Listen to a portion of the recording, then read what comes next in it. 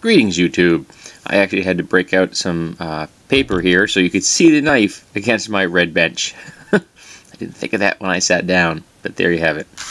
Today I'm going to talk about the Snap-on folding knife, which is 871045. And they have it as 8CR13 MOV stainless steel blade, anodized aluminum handle, stainless steel pocket clip. And a little bit of information back where how to use thumb studs and how to use a liner lock, apparently, because most people don't seem to know how to do that. And a caution warning, which is very thoughtful of them. So here you go. This is Snap-on with the famous Snap-on logo, which is just their name in a stylized bit of font. It does in fact have a single position belt clip. It has a single position thumb stud, because while you could remove that and possibly turn it around, this side is cut out for the thumb stud and this side is not, so you really couldn't reverse that thumb stud. You have stainless steel liners. You have aluminum scales.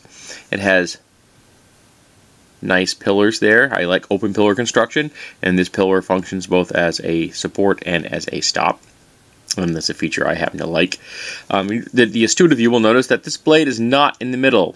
Now, when I purchased this knife, the blade was in the middle, but it also had a very stiff action. It was stiffer than I happen to like, so I used a star drive driver and loosened this up so that the action is better, but in the process it did knock the blade off center. It's something that I'm willing to deal with. This is a budget knife. This was only $13. I picked it up at an auto parts store. My wife had gone in there to get some bulbs for her car, which were remarkably difficult to install, and had light bulbs. And in the process, I poked around and saw this, and it was $13. And I'm like, at 13 bucks, I'll give it a try. See if Snap-on has anything interesting to say about the whole genre of folding knives. And I'd never even known that Snap-on made a folding knife. It doesn't surprise me. They make tools, and this is a tool, so I'm not shocked that they make a folding knife.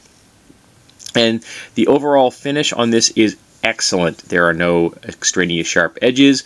Everything is smoothly rounded.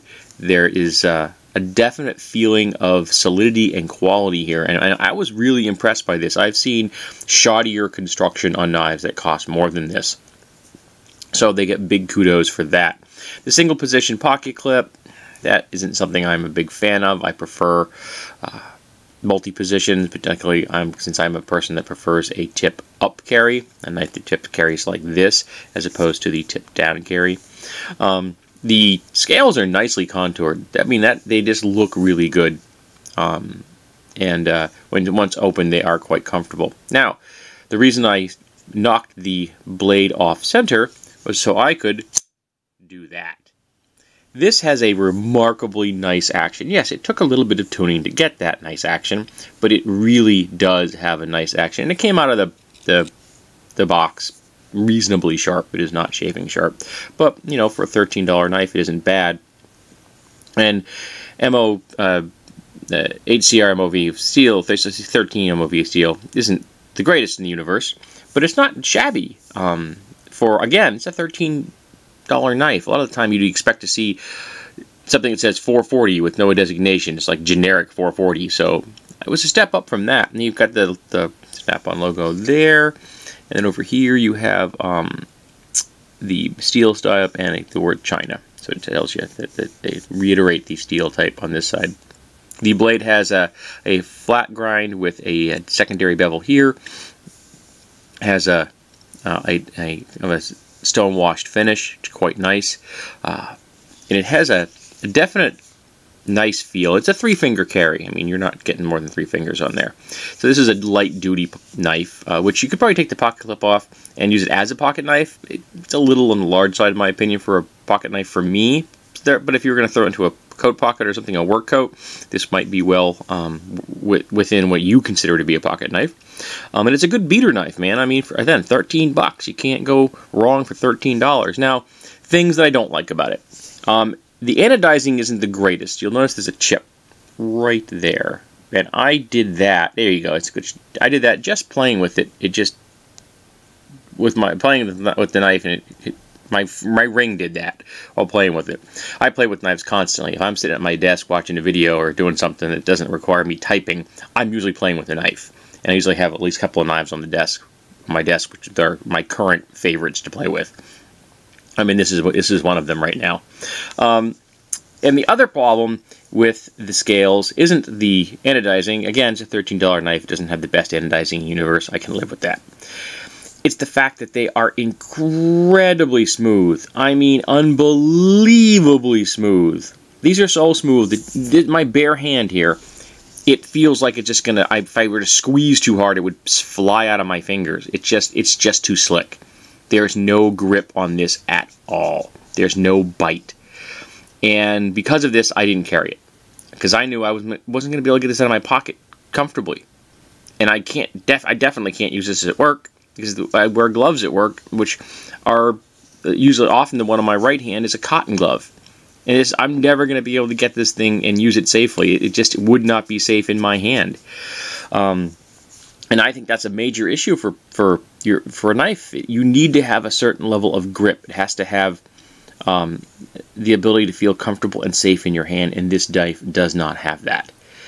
So that is the major drawback to this, to my mind, is the scales are just too smooth. It is, however, an attractive knife.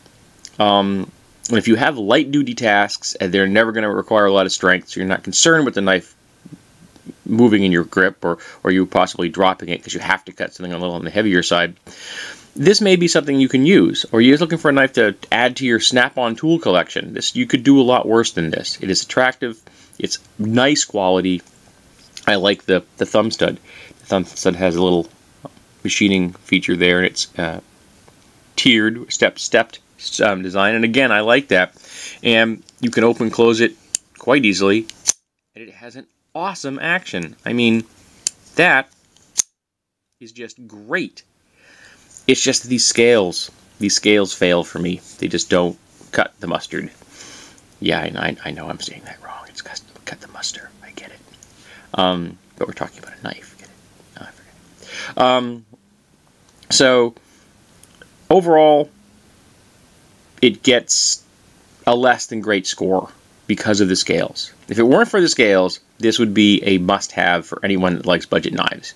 But because of the scales, you really have to take that into account. What kind of cutting are you going to be doing, and will these scales get in the way of you using this knife safely? But if Snap-on can make this, maybe Snap-on can make a knife that's a little bit better quality that doesn't have these deficits. So I'm going to poke around and see if Snap-on makes any other knives. And if they do, I may well take a look at them.